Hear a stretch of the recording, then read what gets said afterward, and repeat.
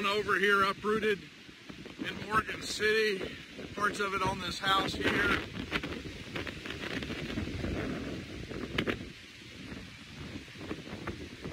She just ripped up the sod and everything.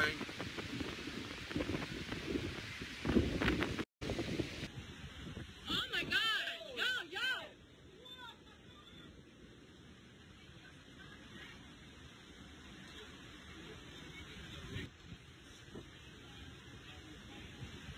Oh my God! Yo!